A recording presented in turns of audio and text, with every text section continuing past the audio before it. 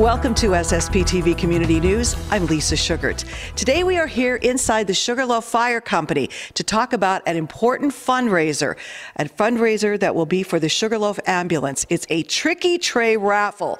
I'm very pleased to be joined right now by Josh Legg. He is the EMS captain. He's an EMT here. You're a diehard. You just love taking care of other people, helping other people, and you want this to be a complete success. But before we even get into the event, we want to know about the Sugarloaf ambulance. So tell us about it. So we are a partially volunteer, partially paid service providing EMS to Sugarloaf, Black Creek, and a portion of Beaver Township in Columbia County. We are solely just BLS, basic life support, providing EMTs. This is a tough job because you see where everyone's always looking for new employees. It's tough to get people, it's tough to staff places, and it's very expensive to keep this equipment going. So how tough has it been? Financially, it's been very tough. Pay rates for our profession are just horrible. It's not just here, it's nationwide. It's a progressing problem with staffing in general. We try to provide 2 EMTs at all times, but we also do have a driver and an EMT when we have the staffing for it, providing the 24-hour, 7 days a week coverage that we can. So it's very difficult to maintain the equipment. Is very difficult. Part of the reason why this fundraiser started was because our glucometers no longer manufacture the ones we love.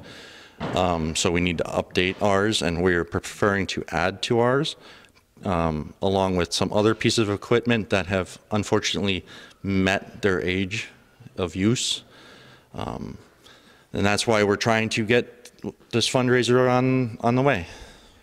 So it's not like you have cheap equipment here. These things cost a lot of money. So talk about some of the price tags of some of the things you have to replace. An ambulance, this ambulance sitting right here, has a 2-year to 3-year wait for an ambulance if we were to order it today, at the upwards cost of about $320,000, brand new.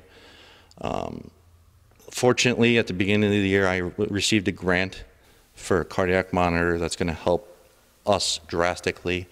That out the door with a price tag of $41,000. Our stretcher systems are $45,000. But it compares to a workman's comp claim for us is a drastic price that we just are willing to pay. But to maintain it, it's just unfortunate. And the income that we get, we are not township funded. We are solely funded by our ambulance subscription that will be going out shortly, along with the EMS bills that we do. Unfortunately, due to most insurance standards, we only could bill for miles. So it kind of limits us on the income that we get per call. What's been, I guess, the job been like? I mean, I'm sure it's changed over the past few years because we had COVID. That made things really tough for you. How's it been? It's been very rough.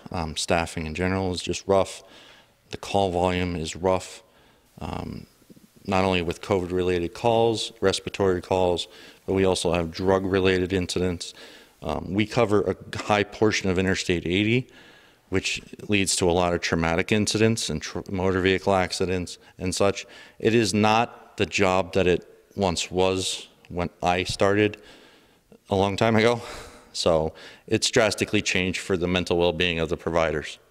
So you're always looking for staff as well, I'm sure, because it's not easy to maintain the staff either. It's not. Unfortunately, 2 providers up here have started the next stage. They've left and gone for their paramedic, but it's unfortunately just a nationwide problem. Well, while we're here, let's make a pitch. If anybody is looking for a job, who do they contact? What do they have to do? They could contact us by either calling the firehouse here, 570-788-2249, and pushing option 1, or reach out to our Facebook page at Sugarloaf Fire Company Incorporated and message us, and we will get an application to you, or go on our website, sugarloaffirerescue.com, and pull off an application and send it in. EMTs, EMRs, drivers are all accepted. So now you're having this fundraiser, this big tricky tray raffle, hoping to make a lot of money off of it. Do you have plans for the money, or are you just putting it in the pot to build up towards like a new ambulance or something? A little bit of both. We want to replace some of glucose meters that we have and add to them. We want to potentially put some money down towards an ambulance and to update some other equipment and to go towards some of our current staff because they deserve it.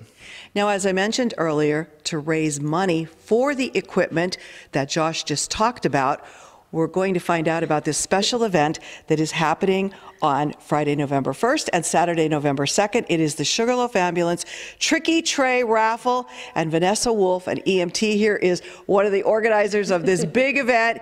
You told me there's a lot of stuff happening for that. So you're having first, I guess, an early bird night on Friday, but then the big event is on Saturday. So what can people expect? So basically Friday is just an early bird, so I know people won't be able to make it for Saturday, so we decided to make it like that. Just come, put your tickets in from 5 to 8, and then Saturday is when we'll be selling the food, and we'll have just everything there. So is Friday night.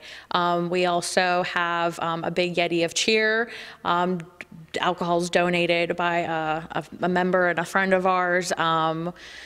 Just can't think everybody is just so, I can't even explain it. Everyone's just donating from Hazleton all the way down to Fern Glen and Rockland, Bloomsburg, Berwick, and it's just the local businesses. And we just want to thank Wildcat Dumpster for donating and also buying our new blood glucose monitors. I want to thank Mario DeCosmo for promoting our fundraiser so far.